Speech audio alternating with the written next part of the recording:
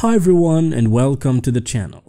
Today is going to be really interesting. I'm going to show you a patient that has a tartar that honestly I've never seen before.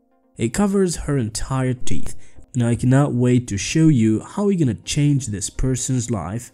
Just by removing the tartar, she can actually start feeling comfortable when she eats and speaks. So when we asked the patient, "What brought you into our office?"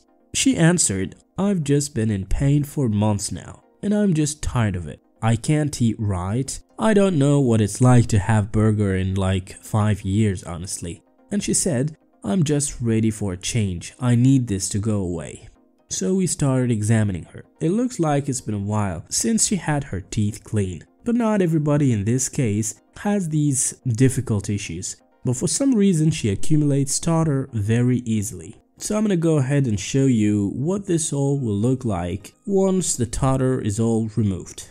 As you can see, it's been a while since our patient had a cleaning. So what happens is the plaque that is now removed from the teeth, meaning the food and debris that is not brushed away, builds up on the tooth, and it can only take up to 12 hours for it to harden into tartar, or what is now called calculus, which is this hardened form of plaque. That you see the bacteria that associated with this plaque, and tartar is what eats away the supporting structure around your teeth. So once it forms to this, you cannot brush it or frog.